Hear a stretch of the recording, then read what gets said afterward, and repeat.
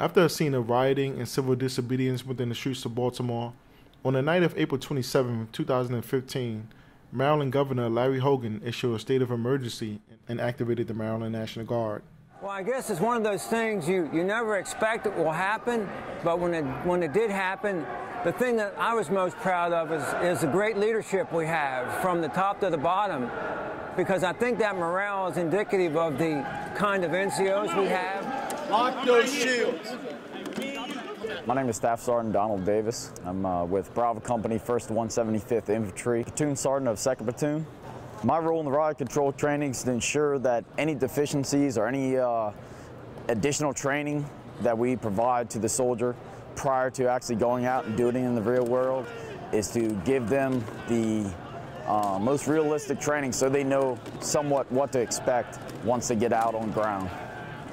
Over 3,000 National Guardsmen from all over the state of Maryland assisted Baltimore City's law enforcement to restore order and peace in the Baltimore community.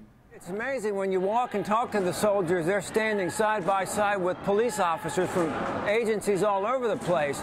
And this is a big team effort, bigger than something I would have ever expected. But there is no division, it's all one team, and it just gives me great pride to see the high morale among these soldiers. I kind of followed in my family's footsteps and went into the military. Right now I'm in Prince George's County Police Department Academy. This is going to be a lot of experience right here. So I'm getting a lot of, field activity by being out here. I'm learning a lot of things, how to just do from the riot training to from our ASP baton training to just having riot formations. All these stuff is going to help me longer in my, law enforcement field.